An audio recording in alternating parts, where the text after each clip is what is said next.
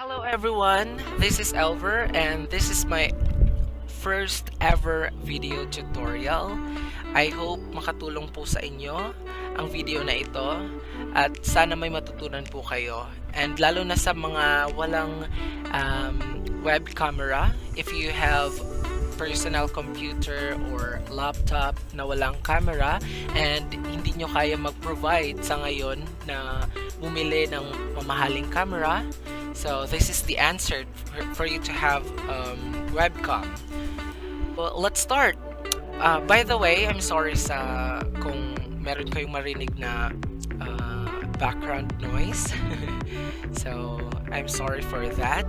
You need to go to Google Chrome. So just search IRIUN.com. I don't know how to pronounce this. IRIUN. IRIUN is a webcam. So i-connect mo lang yung phone mo doon sa personal computer mo or laptop. And dapat is yung personal computer mo or laptop na ginagamit, yung ginagamit niya na Wi-Fi is same as dun sa ginagamit mong phone. Use your phone's camera as a wireless webcam in your PC or Mac. Install webcam for Windows, Mac, or Linux. Download IRIUN webcam app to your mobile phone and start using the phone with your favorite video applications. Gaya ng sabi ko, you need to have an application to your mobile phone and also here sa computer natin. Kasi ako ginagamit ko ngayon is personal computer, so I need to have the application. So all you need is click this one and then meron ng lalabas dito na downloaded or yun.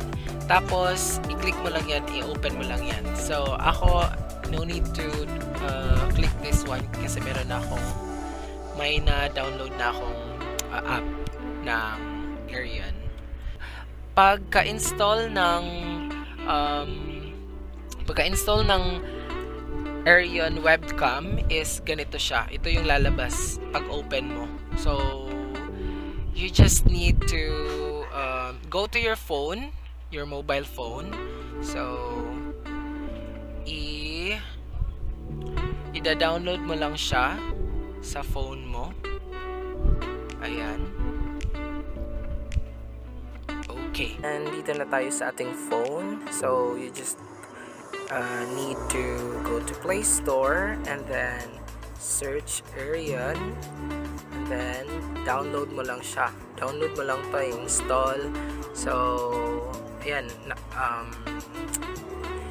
meron naman akong IRIUN webcam app. Hindi na kailangan. Open natin. Ayun. So ayun na siya. Let's open.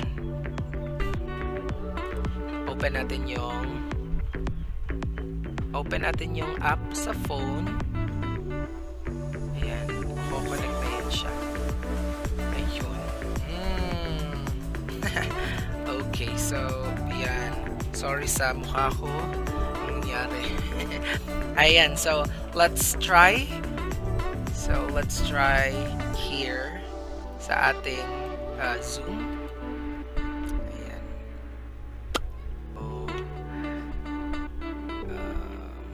Pili tayo ng ito.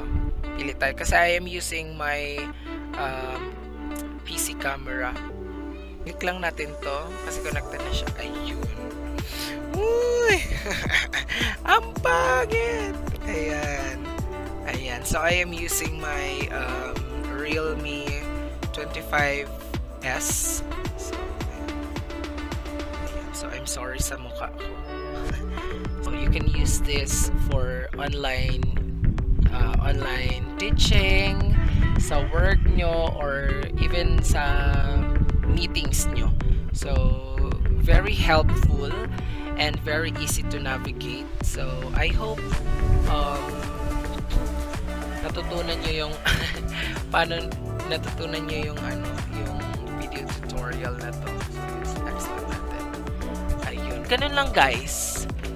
Ganun lang siya pag navigate. So you just search IRIUN.com sa Google Chrome nyo. Just download, and then after ma-download, after ma-install, punta kayo sa phone nyo, mag-download din kayo, mag-install din kayo ng IRIUN Webcam sa Play Store. Ayun. Tapos just open sa phone nyo, and i-open nyo rin yung app dito. And then mako-connect na siya agad. So, yun lang. But dapat yung Wi-Fi nyo same lang siya sa PC at saka phone mo para mag-connect siya. And that's all. I hope natulungan ko kayo sa problem nyo. And if you have some questions or nagugulahan kayo, just comment lang, and sasagutin natin yan. Sasagutin natin lahat ng katanungan nyo. And please don't forget to subscribe and click the notification below so that manonotify kayo sa new videos ko. And I hope sana mas marami pa akong video tutorials na ma-upload and para matulungan ko kayo. Thank you so much and have a good day. Bye-bye.